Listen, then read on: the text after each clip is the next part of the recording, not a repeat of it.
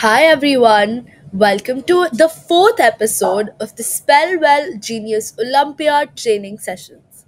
I hope you've been practicing what we've done for the last 3 weeks and are very well versed with everything. So, before we begin today's video, I want you to tell me in the comment section below what a baby elephant is called.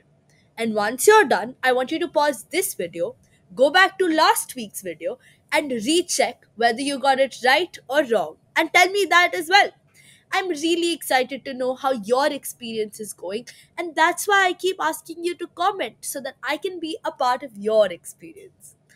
Today's episode is a very important one because we're covering two very essential topics. We're doing days of the week and months of the year. So let's dive right into it. The first day of the week, a day that's so hard because we have to get up early in the morning after 2 days of fun, is Monday. Monday is spelled as Monday.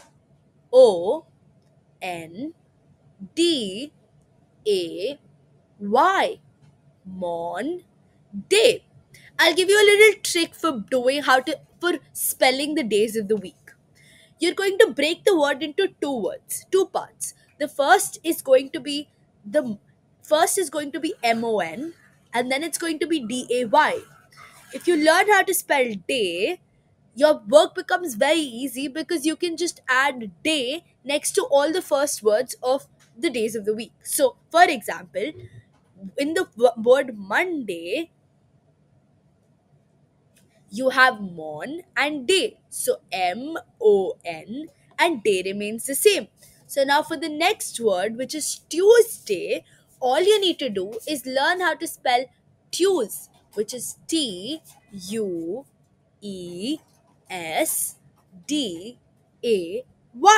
So the similarity between Monday and Tuesday is that they both have the word day in it. The next word is Wednesday. We will break this word into three parts. Wednesday. Wednesday. You know how to spell day, and we'll just learn how to do wed and ness. So wed is spelled as WED. Ness is spelled as NES. And day, you already know it now. It's DAY. So Wednesday is spelled as WEDNESDAY.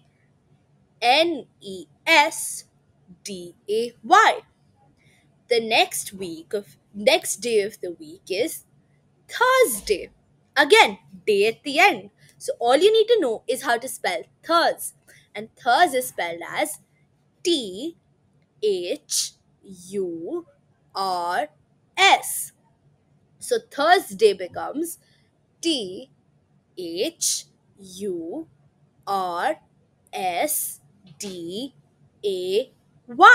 Thursday. And the next is my favorite day of the week, Friday.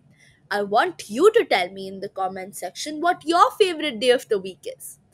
Friday is again very simple to spell. You know how to spell day, and all you have to do is spell fry.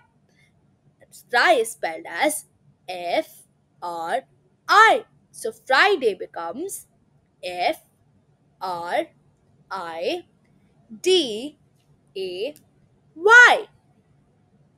The next is Saturday. Now, this is again, we'll break this word into three parts: Sat, and day. You know how to spell day, and I'm hoping you know how to spell sat and but go through it again. Sat is spelled as SAT. Is UR, and day is DAY. So Saturday becomes SATURDAY.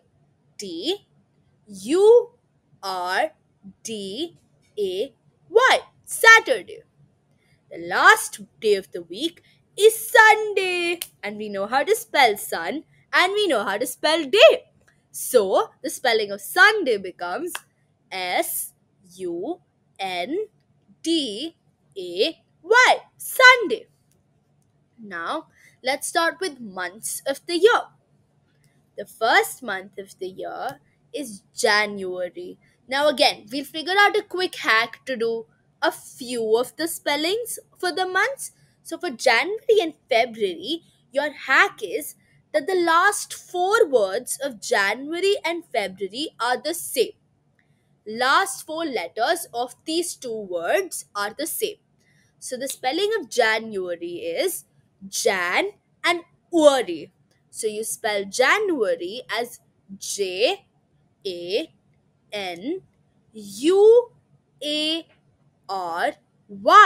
January. Now with February, the last four letters of this word also remain the same. So February becomes February.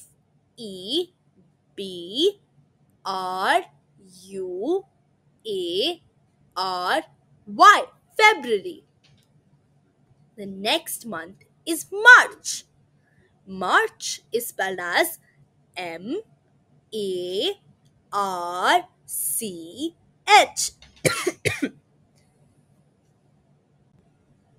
I'm sorry, excuse my cold, please. The fourth month of the year is April. April is spelled as A B R I L. April. Now you can break April down into two parts, Ap and Ril. So AP and RIL. April. The next month is the month with the shortest spelling, and it's May. And the spelling of May is May. May. The next month is June. June is the month of summer holidays. I love June because I always get to go to my nanny house and eat lots of mangoes. Want you to tell me why, if you like summer vacations or you don't like summer vacations, and if you don't like summer vacations, then why don't you like them? June is spelled as June. June. The next month is July. July is spelled as July. July. The next month is the month of Independence Day. That's August. We can break August also down into two parts, Aug and Ust. Aug is spelled as Aug, and Ust is Ust. So August becomes August. The next month is September, the month of exams. September can be broken down into three parts again. September. Sep is spelled as Sep. Sep. Tem is spelled as Tem. And Ber is spelled as Ber. September. September. Now, trick for September, October, November, and December is that the last three letters of all four of these months are the same, and that's BER. The last three letters of all four of the months are the same, and those are BER. Now, October is spelled as Octo and Ber. Now, you know the BER is the same for the last 4 months. So, October becomes OCTOBER.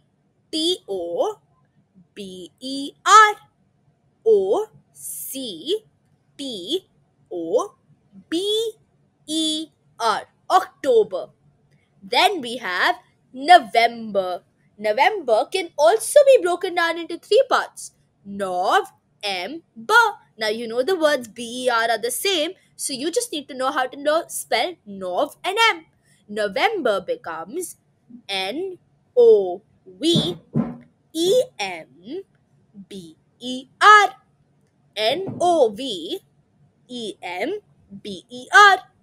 And that brings us to the last month of the year, the month of Christmas and holidays and so much happiness, and that's December. December can also be broken down into three parts. December. December. E C E M B E R. D E C E M B E R. That's December. And that brings us to the end of this video. I hope you've been practicing really hard because the date of your Olympiad is coming up very soon and you don't have that much time. So I hope you're practicing and I want you to watch this video at least once every day. Practice all of these words and know your spellings by heart. But most importantly, I want you to have fun while learning. And I want you to look forward to it and enjoy it as much as you can. So happy learning. I hope you have a great week and all the best for your Olympiad.